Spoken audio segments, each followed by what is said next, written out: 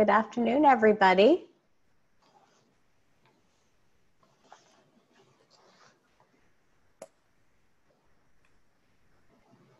We're going to wait a couple minutes until more folks join.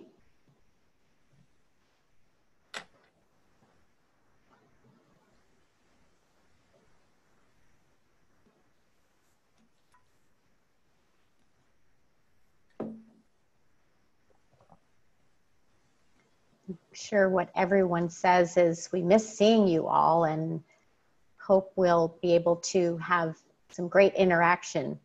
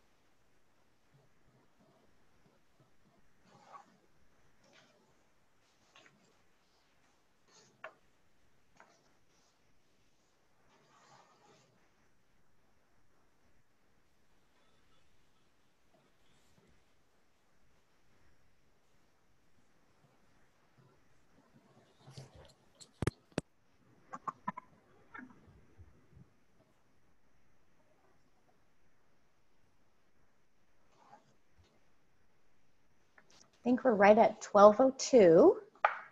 So I'd like to kick off our program, our CRAVE program. Introduce myself. I'm Jean Nutt, co-managing director of Gensler in Boston and also co-chair for the Real Advantage Committee. And very, very excited about this workshop today, Managing Change with a Coach Approach. Jackie Falla, Director of Client Services from Elaine Construction, will be our moderator. And our speaker, Dr. Joe Hirsch, Managing Director of Semaca Partners. Jackie will give a little introduction later so you find out more about Joe. But we're very excited to have him and really appreciate him participating. We have a couple of things coming up for August 20th, Supporting Our Children Coffee Hour discussion. It's part of the Cornet Real Advantage sessions with Stephen Dobin, our president, from 9 until 10. Whoops, I think I'm off a little bit. And then, of course, don't forget to join the conversation. Cornet, not only Twitter, but also Instagram, LinkedIn, and any communications you'd like to share, please send them to Stephen Smith at northstar-press.com. Next, we'd like to, of course, thank our corporate partners. Without them, programs like this would be hard to sponsor, as well as our Platinum Founding Circle sponsors and Gold Founding Circle sponsors. Okay, one little bit of housekeeping before we get started. Please note that you can submit questions to the speakers through the Q&A box, and that's important to note that it's not the chat box, it's the Q&A box.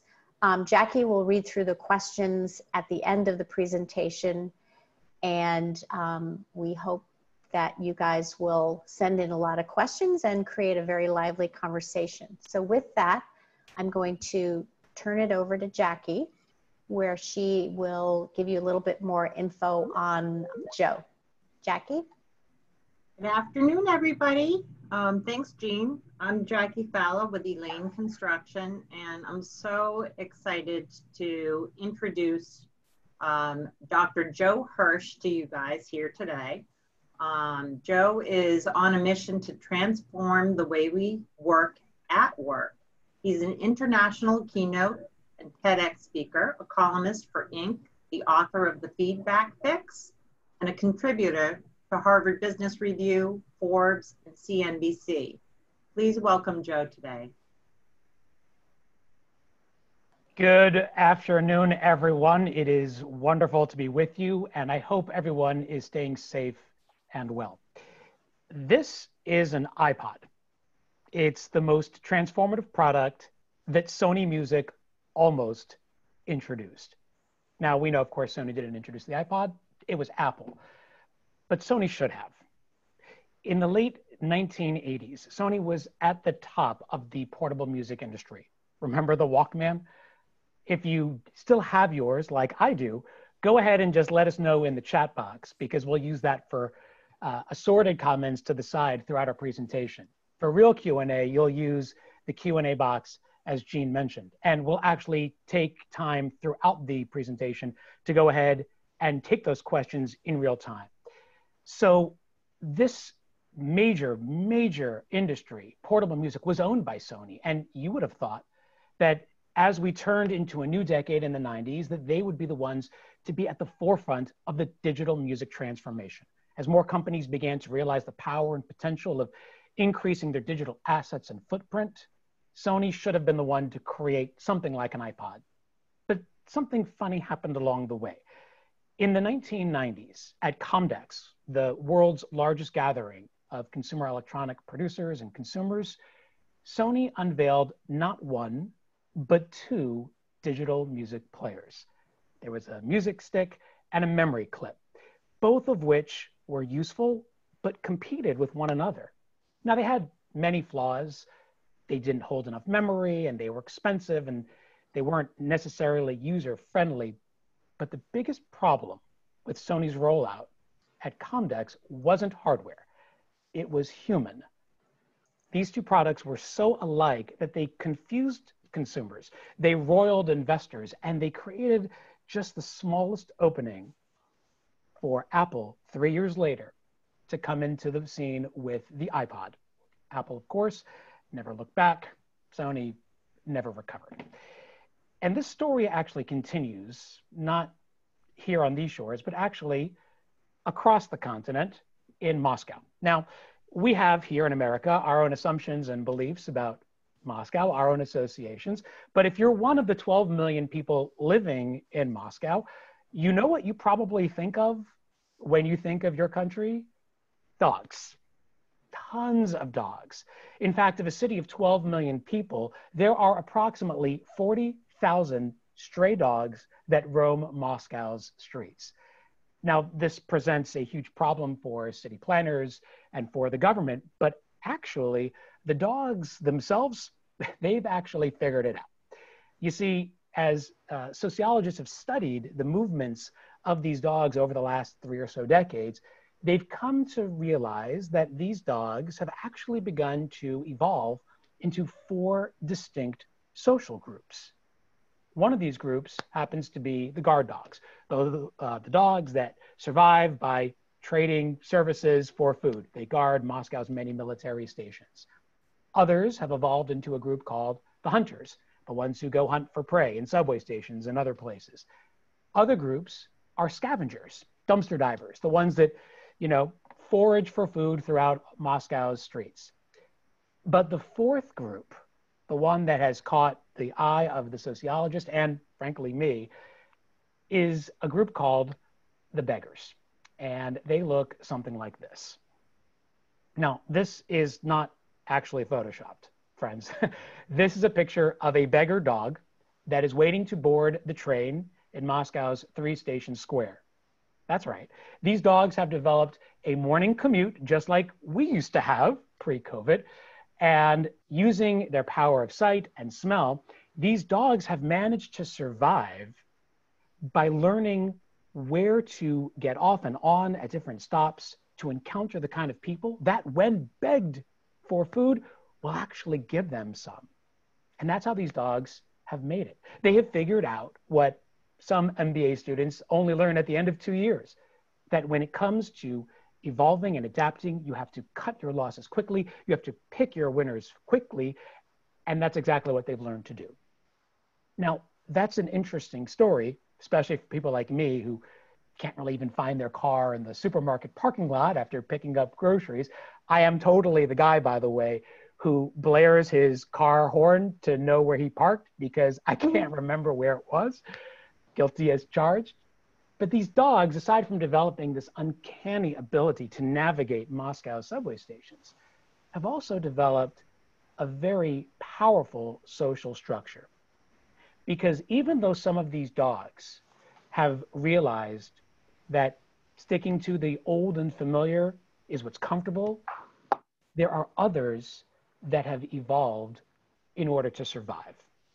The scavenger dogs, sociologists have noted, have over time begun to break from the pack and join the beggar group so that they've started to buddy up with them, learn from their behaviors, and in so doing, develop the actual habits that have led to their own survival. Evolve and adapt. If the last few months have taught us anything, it's that the only constant is change. Speed is the variable. And we've all been bracing and racing to confront this change over the last several months, have we not? And now it's no longer enough for organizations to ask the question, how do we respond to change? Because that's a question that looks back. What many organizations, maybe even yours, are asking now is a different question. It's how do we manage change? How do we develop a set of skills and strategies that proactively allow us to get ahead of the change, but more importantly, to do it in a way that pulls people along together rather than keeping them apart? And so today, we're going to ask the following question. What kind of change chimp are you? Because even though change is inevitable and comes faster than ever before, change is hard.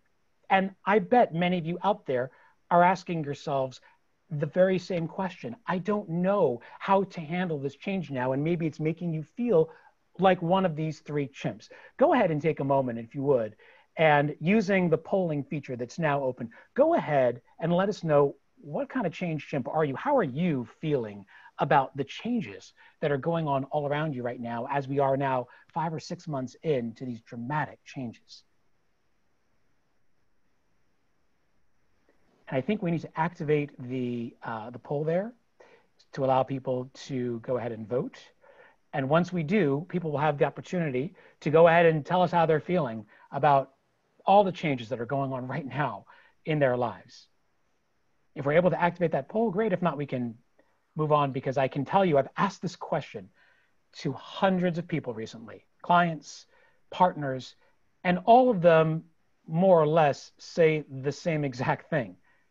They either feel threatened, they feel uncomfortable, they feel like they just want to throw their hands up like chimp number C and just give up. And the reality is all of us are feeling in many ways like some or all of these chimps. There we go. All right. So it looks like a lot of you here feel like chimp A, some of you like B, and others like C. And the reality is that if this is how you're feeling about these changes, then how do you think the people around you are experiencing all of that change? It must be difficult. That's the bad news. The good news is that with change, we may not be able to control what happens, but we're always able to dictate what happens next. And so today, we're going to think about how to move from now to next, and to start thinking about how we can evolve and adapt, not resist and retreat, how we can adopt more like those dogs in Moscow and not like those engineers at Sony. And to do that, we really need to think about 3 specific ways that we can develop a coach approach, because building out this coaching mindset and how it allows us to manage change that comes faster than ever before is based not only on our beliefs, but also on our words and our deeds. And so today, friends, we're going to have a chance to look at 3 specific ways, 3 domains of how to build a coach approach to manage all these changes, starting with mindset. And as I said a moment ago, there will be an opportunity to field your questions in real time at mile markers throughout the presentation. So please don't hesitate to ask your questions. And in case you're feeling a little bit uncomfortable, know that you can ask the questions anonymously. So we encourage everyone to share what's on their mind. And you can use the chat for your ahas, your big discoveries, your wows, or things that you may want to learn even more about. So please make sure to use the chat feature for all of that, your big ideas and your want to learn more about, and use the Q&A for questions that you may have that we can answer at specific points throughout our presentation today. So let's talk about this idea of mindset, because ultimately, if we are going to manage with a coach approach, we have to redefine what it means to lead in these times. I was talking to a leader at a financial services company the other day. He's an SVP, and he shared with me a frustration that he feels that leaders now are being asked to do more than they've ever been asked to do before. And he shared with me, his name is Brian, and he shared with me the frustration that he's feeling, that not only is he having to manage the bottom line and KPIs and all the fires that are going on within his team, he now somehow has to make sure that his employees feel engaged and that they're supported from a distance. And my heart goes out to leaders during these times. It certainly goes out to employees, but it also goes out to the leaders. Because if you are a leader of a team, you know very well how difficult it is to make sure that you do your job and make sure they feel supported in theirs. So perhaps when you lead with a coach approach, it's not about doing more, but doing different. And that starts the way we see people and even ourselves. Here's a picture you may have seen before. Jackie Falla, you did such a great job introducing. Let me ask you, what do you see, Jackie, when you look at this picture?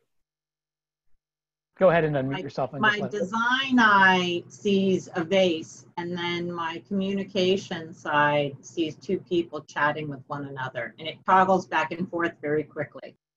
So Jackie is one of those people that sees the whole picture. And so you can actually see two things here. And the reality is that when we have some of these conversations, sometimes we only see one thing, right? Sometimes we only see the vase, the most obvious thing in front of us, and we're not attuned to the picture that's creeping along the margins. And that's because we as leaders have a limited view of people and situations. And according to the research, we are famously bad, famously bad at understanding other people's perspectives. In fact, when we are actually communicating to other people about their performance, we tend to get it wrong almost 2/3 of the time. It's something that in the research is called the idiosyncratic rater effect.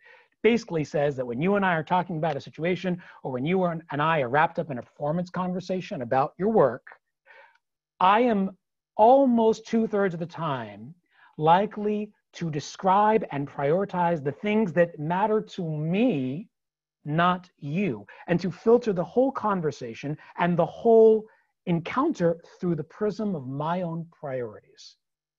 The idiosyncratic rater effect. But it's not just my blind spot, it's also my bias.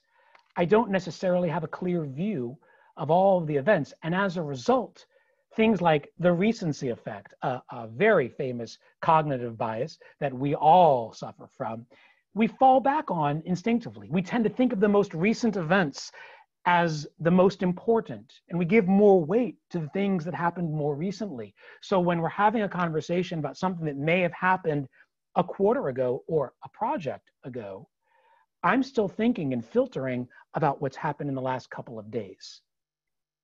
But this is more than just on the surface level. It really runs deep on a neurobiological level.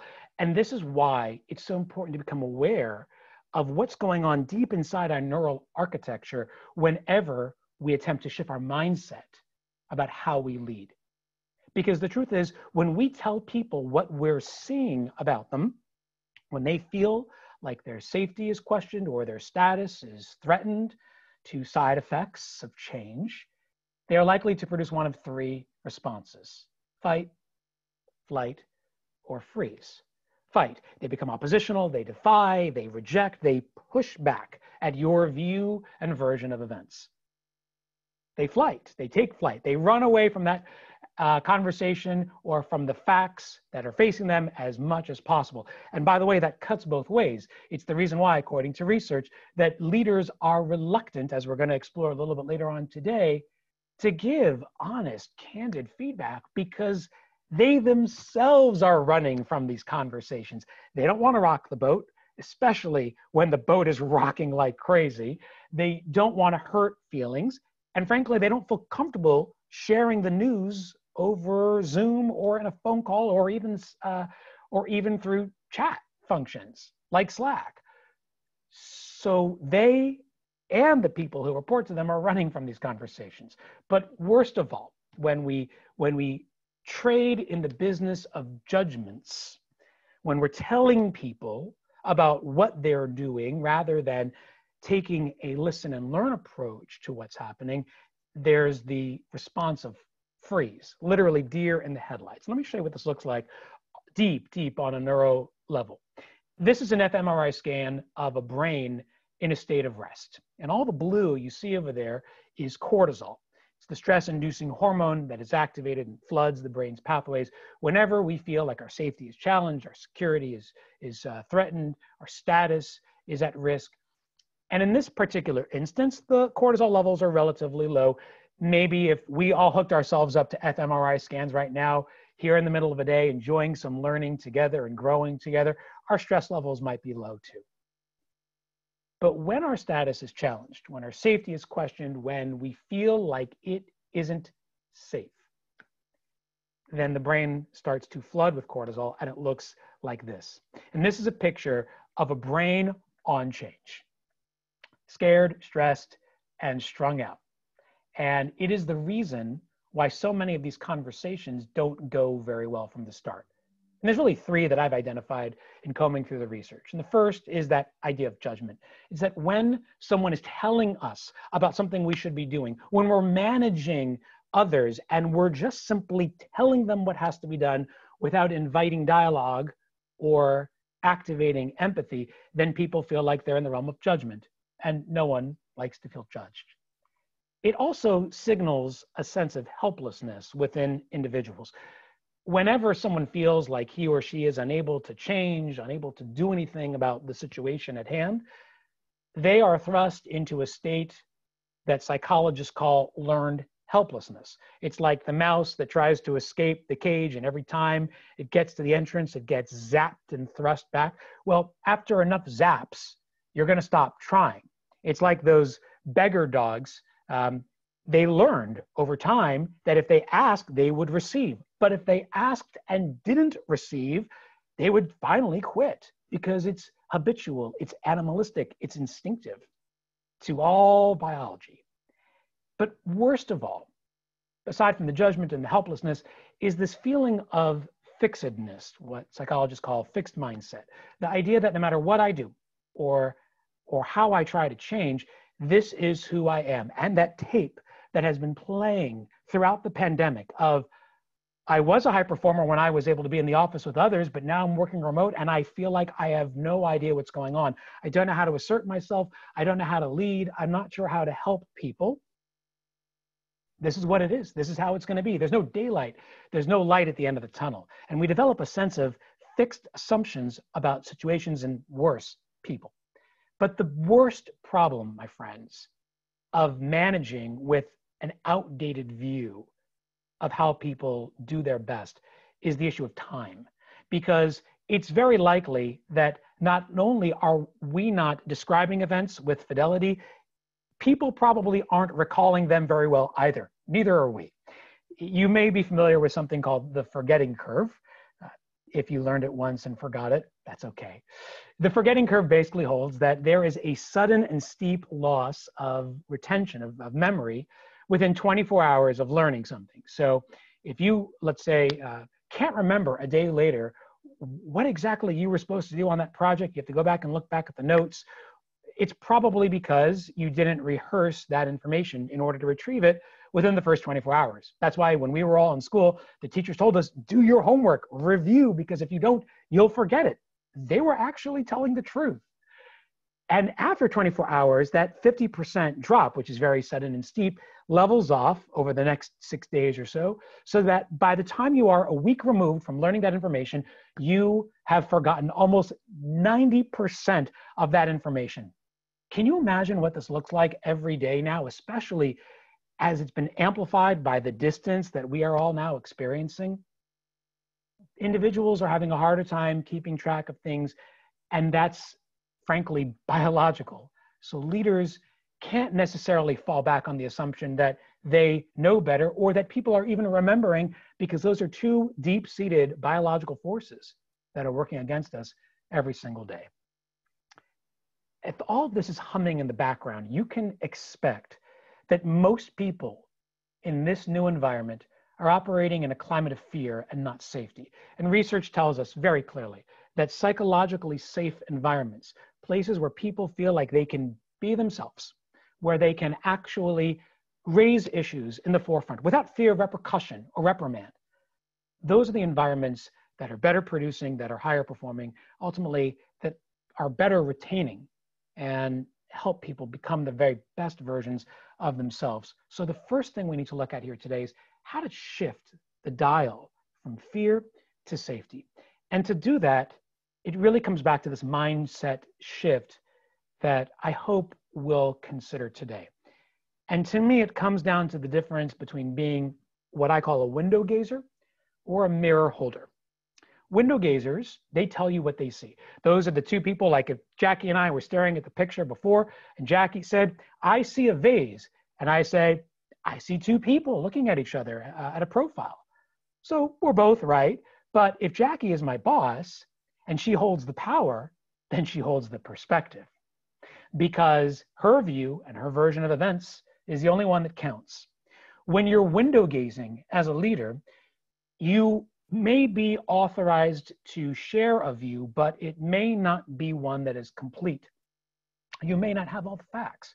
Like we said, we're all famously bad at understanding other people's perspective with all the other biases and cognitive traps that get in our way.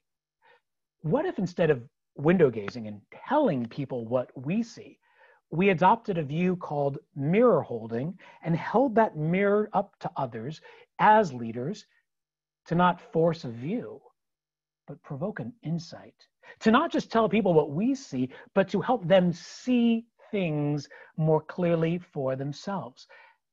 And this is not some theory. This is something that I personally experienced in one of my early jobs. I was completely unaware of how I was showing up to other people. And it was only when a good friend told me, how do you want to appear to other people? Because the way that you are showing up, or the way you think you're showing up, is not how others are perceiving you. Was I actually able to take a hard look and see myself in a whole new way? And if we're honest with ourselves, we might all be doing a better job of mirror holding, right? Think for a moment, and I'll give you just 10 seconds to reflect about where you stand on the scale. You don't have to actually share that in the chat, but I'm curious where you stand. Initially, I was probably closer to a 4 early on in my career. I think I've gotten better with help from others and with a very intentional and reflective stance. I think I'm closer to a 10. I'm definitely not a 10, but I'm definitely not a 4. Where do you stand right now? And where could you be standing in this post-pandemic reality when your employees need you to be mirror holding more than ever before? And if we take that closer look at where we stand on that spectrum, we might actually be able to support people the way that we want to. But it's not simply about the mindset that we bring. That mindset also has to shape the way that we interact with others. And so I want to share with you a trusted, simple tool that I think anyone is capable of doing with minimal practice. Obviously, with time, you'll get better at it. And it's called a feed-forward interview. It's rooted in the research-based principle of appreciative inquiry. AI, not the one that's going to make us all robots. But that other AI, appreciative inquiry, it's rooted in the idea that when we reflect on our success, our past success, but do so in the wider context of collective contribution, of who and what has helped us along the way, we are better able to replicate success again over time. So this could be a tool that you use alongside existing performance conversations. It could be something as informal as a coffee date with someone on your team, a coffee get together. It could be something that you build informally to your management and evaluation systems. And it goes like this. Because performance is a journey, right? We're always on the path. I think of this conversation unfolding in 3 stages, like a journey, starting with the summit. The summit is where we talk about people's and help people retrieve their very best selves, the summit of their performance. And as you can see here, these are some what I call hero questions that you can ask people on your team to help them retrieve and activate that sense of success that they experienced. Maybe it was a win on the last project. Maybe they over-delivered. Maybe they felt like they came alive in their work. It had nothing to do with the project, but there was something that just, I don't know, clicked or felt different over the last few weeks. And when you ask people about this, your job isn't to tell and sell. It's to listen and learn. Because telling and selling, that's the window gazing.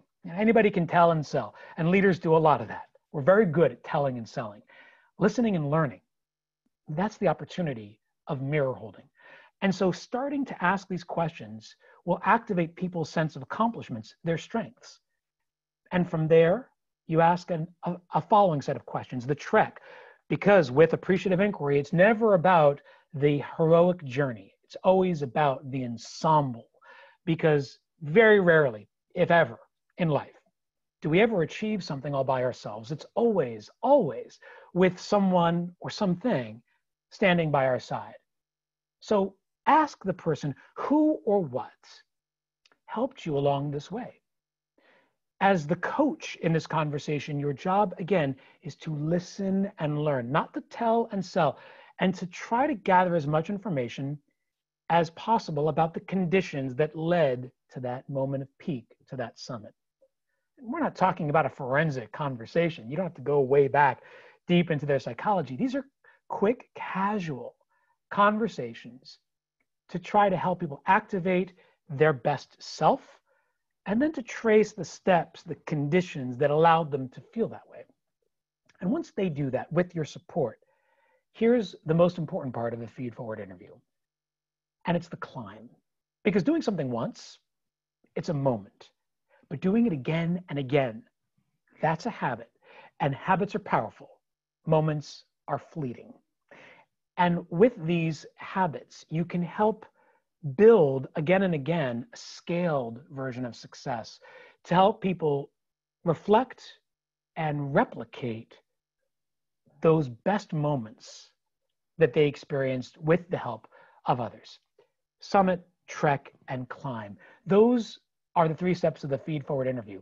And actually, just because I've been feeling very generous over these last few months, I think the generosity, according to research, is the way to deal with adversity. It's very, very powerful. And for me, it's actually been a great way to overcome the hardships of these past several months. As just something that I want to share with you today, prepared for you a set of resources, including ways for you to learn more about and begin to practice using the feed-forward interview. If you go to my website, it's a page that I dedicated just to you. No one else in the world will know about it except our friends here at Coronet. And so later on today, you can jump on there. And by the way, if it's okay with you, I'll share these resources out with you as well, so we don't have to distract from the learning that we're going to continue to do together. That's all about mindset. Jackie, were there any questions in the Q&A that you think would be helpful to address right now?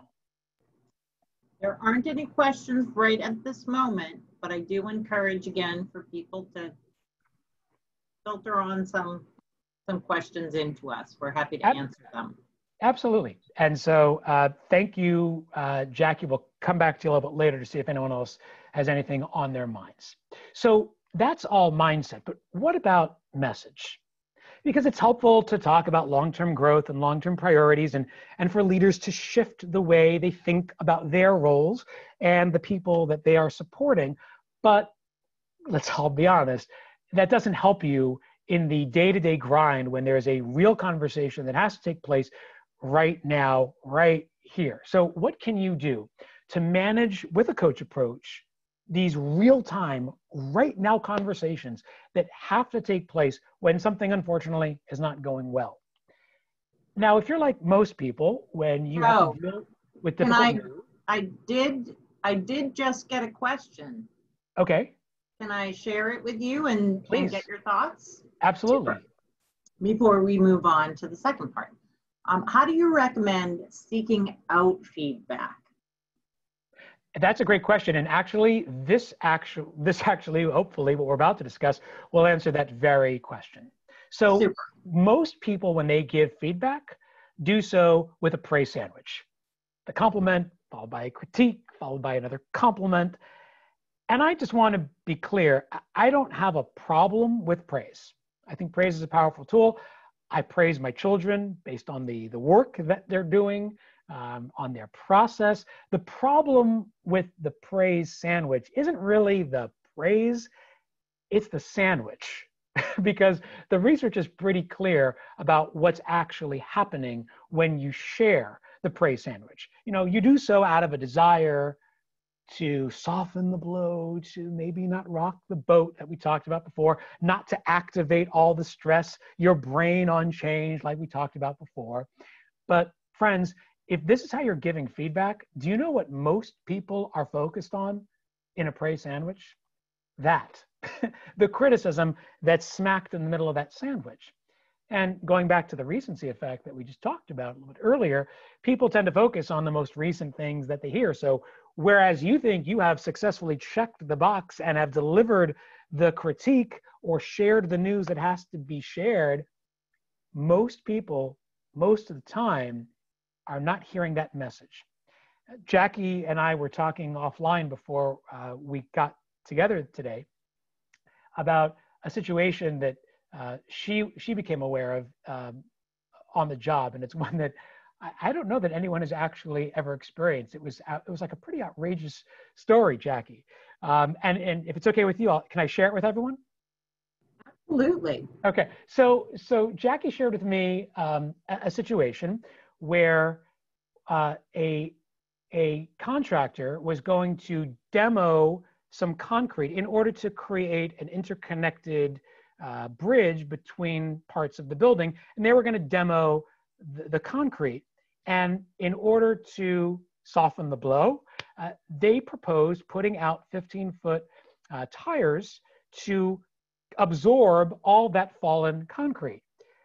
I don't know about you guys, but that to me doesn't seem like the world's greatest idea. Now, at the time, I guess the project executive on the account had a choice to make. He or she could have said, "That's it, we're firing the sub, we're moving on, we're going to get someone else," but that would waste time, that would derail the project, it wouldn't be great for the for the client. So instead, they had an honest, candid conversation about what actually could happen. And maybe we'll rephrase and reframe that conversation as I show you an alternative to the praise sandwich, which doesn't always land very well. And that's an effort to help move from chaos, the confusion, to clarity with a feedback wrap. So if the praise sandwich isn't getting it done for you, maybe the wrap will. And here's what the wrap stands for. It's a 4-part sequence that allows us to have more candid, caring, collaborative conversations with the people all around us in real time without hurting feelings, and ultimately getting what we want by giving others what they need. So the wrap starts with the W, the what and the where. What's happening and where is it happening? So back to our friend who's going to drop a huge slab of concrete onto the floor, onto tires.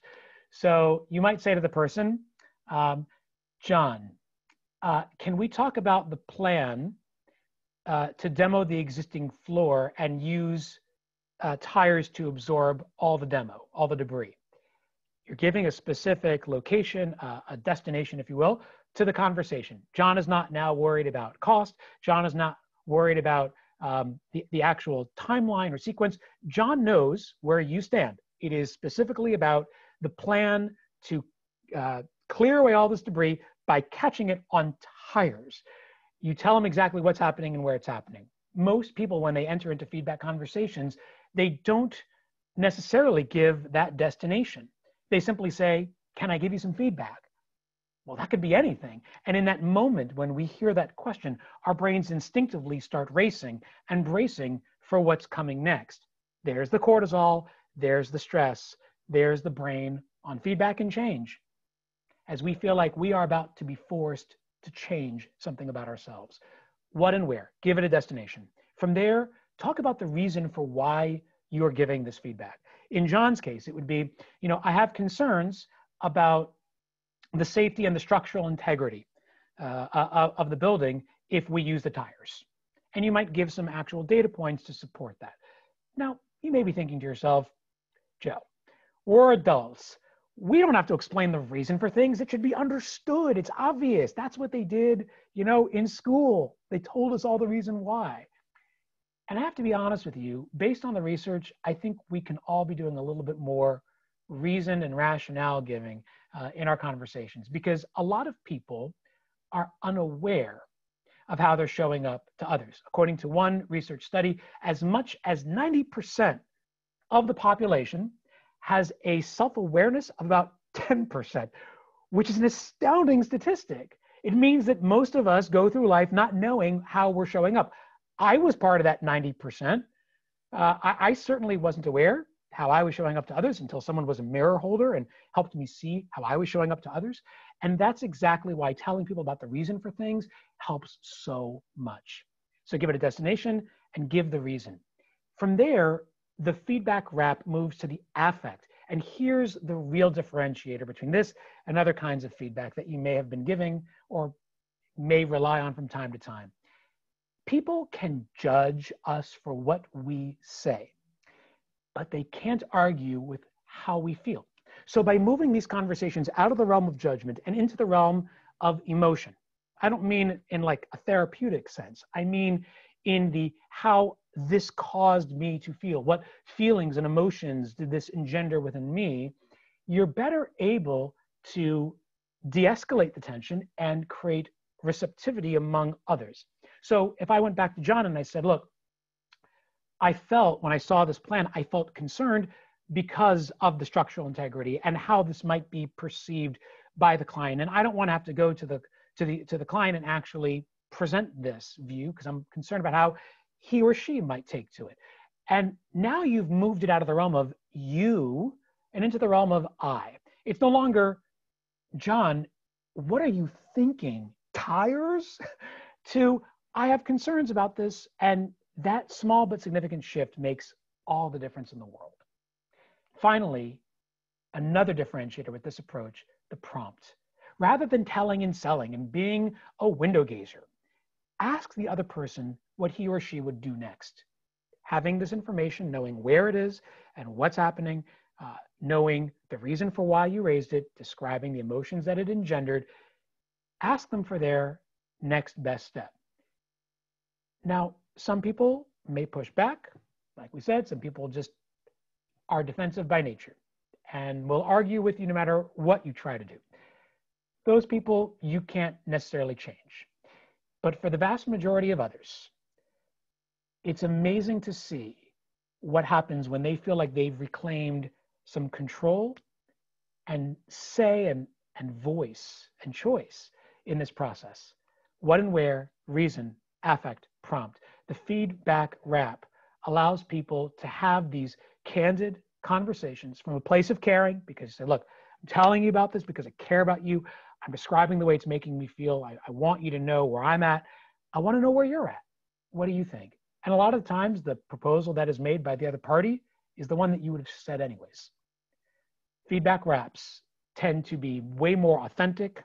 They are received with greater authenticity.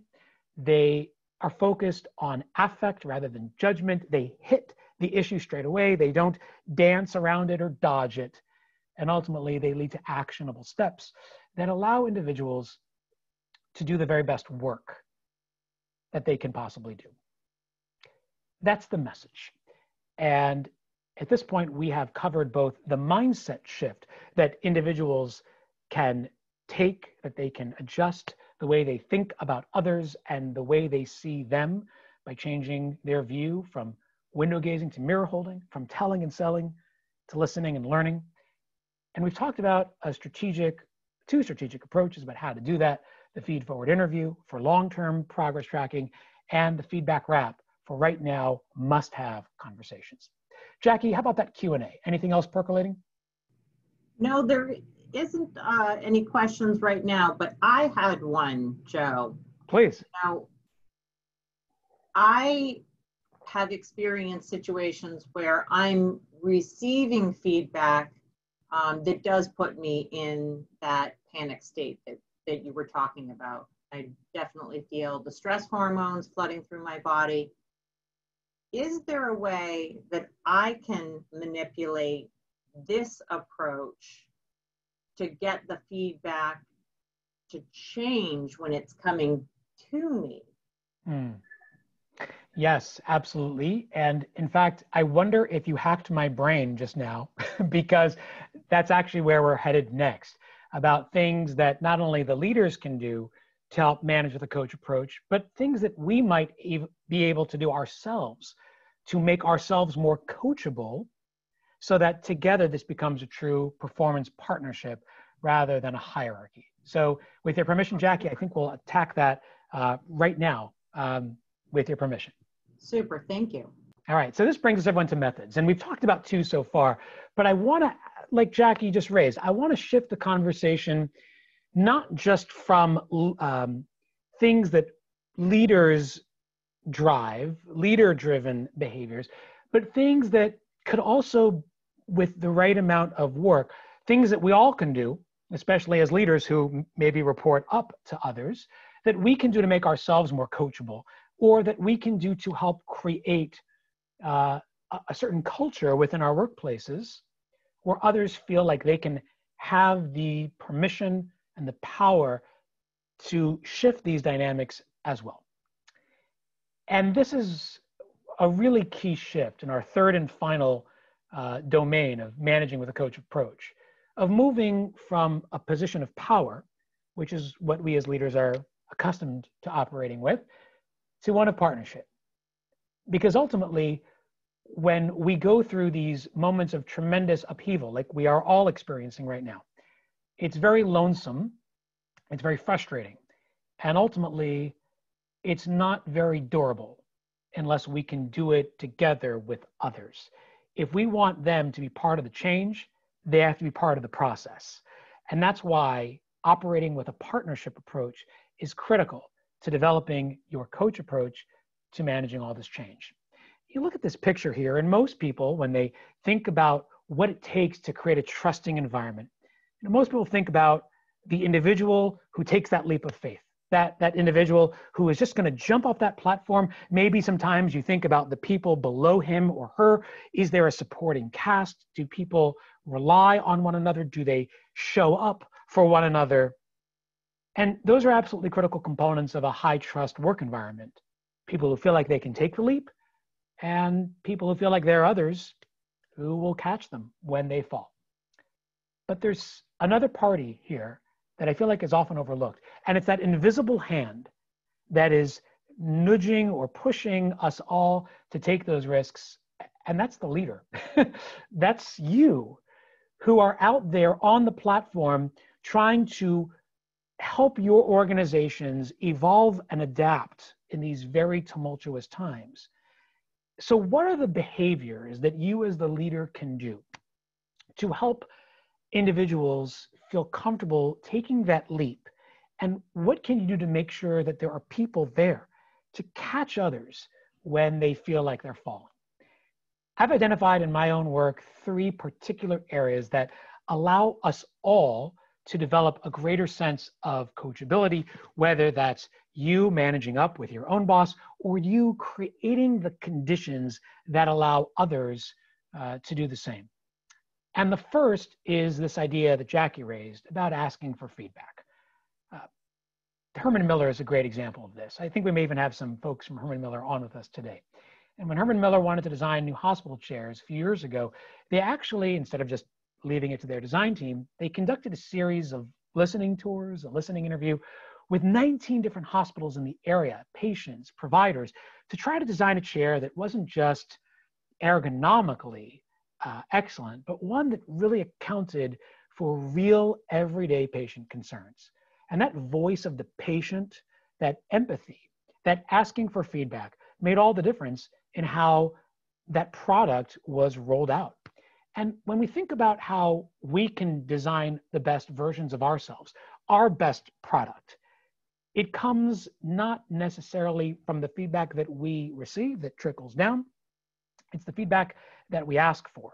And frankly, if we are comfortable asking for feedback and getting comfortable with that, then it's going to come to us when we need it and in the time when it's needed most. It's also about developing a greater tolerance for mistakes. Right now, I don't know about you, but I feel like in my work with leadership teams, I'm hearing a lot of the same thing, and that it's so important now. Leaders are voicing a very real, very raw belief that while they may not have been the most accepting and accommodating about mistakes in the past, COVID-19 and the resulting changes that have occurred have forced them to be more tolerant, more accepting, and frankly, more embracing of mistakes. And there's a wonderful quote that I want to share with you from Ed Catmull, used to be the head of Disney Pixar, part of the creative team, who I profile in the Feedback Fix. And he says something about trust that is so powerful. It's not the belief that people won't screw up, because they will. Trust is emerging in the moments when they do screw up. It's believing in others that even when things don't go right, you can still help them correct course. And this belief in other people is one that animates the work that Disney Pixar does, especially when they're creating storyboards for new movies. So when they just released, a great example that one of their creative directors told me is that when Toy Story 4 came out last summer, the early stages of development, when they do storyboarding and they lay out all the scenes, so they come every so often after every, I think after every scene is complete, they come to these crit sessions where all the creatives come together, all the storyboard animators, and they share their work. And the one rule that they have at Pixar is you can't knock down someone's idea unless you have another way for them to do it better. They call that plussing, because they raise the idea count up, not down. And if we all did a little more plussing with the mistakes that people were making, then maybe we would also be raising the idea quotient and the feeling of security and safety in our own workplaces. So asking for feedback is important, and tolerating mistakes is certainly important. These are ways to build trust, but it ultimately comes down to trying to understand as much as we can about others in the process. And a great example of an organization that in its essence is predicated on the idea of learning as much as they can, of becoming learn-it-alls instead of know-it-alls, is WD-40. Gary Ridge, the CEO, has this beautiful, beautiful pledge that all leaders must take when they assume leadership duties. You can go ahead and read it there. But what all the leaders are doing is essentially saying, I am the one who is responsible for taking action, getting the information, sharing that information, letting others know about it in the right time, and never getting offended that I didn't have it right away or when I thought I needed it. Because being a learn-it-all is ultimately about being responsible for your behaviors and your beliefs, because leaders get the organizations that they deserve.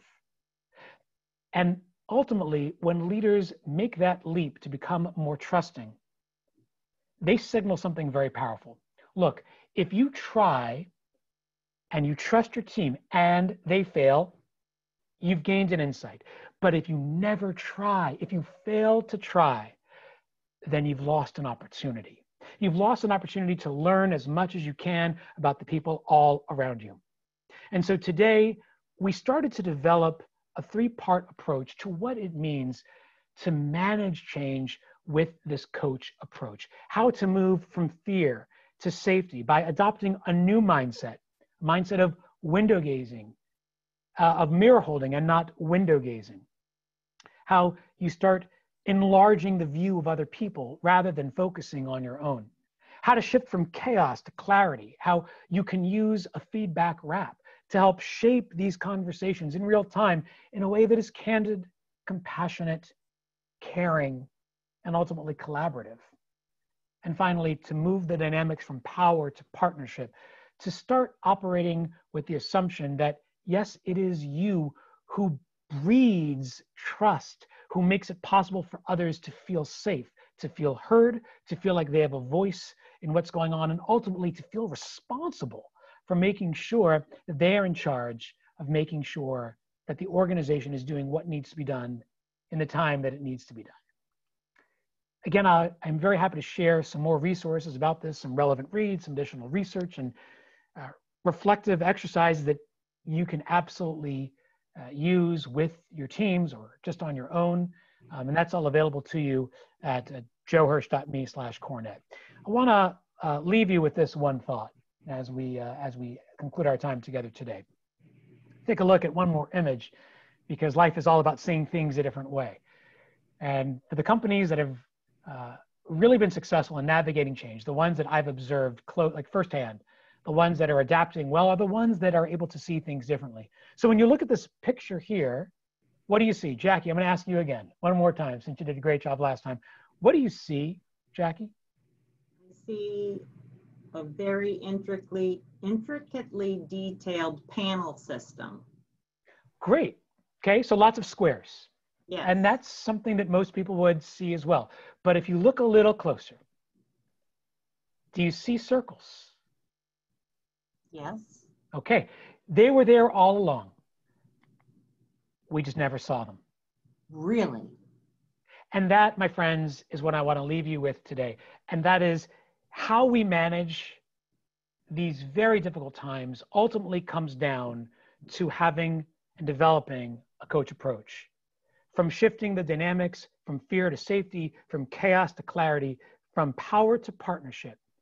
If we're brave enough and bold enough to start developing a coach approach, to use the set of skills that we talked about today, or to learn others that I can share with you maybe at a different time, then we will do three big things. We will deliver better products, we will encourage better people, and ultimately, we will build better versions of ourselves. I want to thank all of you today for the opportunity to learn alongside you. I hope that today's session gave you things to think about, things to practice, and a way to move forward with confidence and clarity, and ultimately compassion and collaboration. I'm going to kick it back over to Jean, who's going to take us home. Thank you. Thank you. I'm not going to let Jean take it away quite yet, or you get out of the hot seat quite yet, because do we have other questions? We do have some other questions. All right, let's do it. So one is, what happens if you ask for actionable items from your boss and they insist that there's only one way of doing things? Is there a way to work through that conversation to be able to look at other possibilities? Krista is interested in knowing this. It's a great question, Krista. And one thing that I would recommend that I've seen to be very helpful is to actually turn this approach onto the boss and to say, that's a really great suggestion, and I understand why you're saying it. What do you think about this alternative? Here's what I was thinking. And to state your what and where. Here's what I was thinking and where I would do it. Here's the reason for why I was thinking about it. Here's why I feel like it could be helpful, and ultimately, what are your thoughts?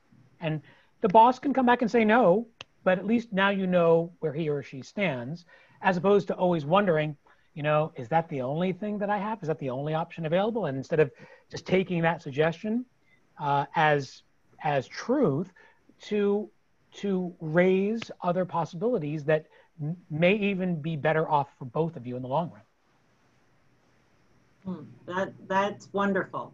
I think that's all we have for right Great. now, and I know that we're out No of more time, Jean, so I'll questions? turn it. Nope.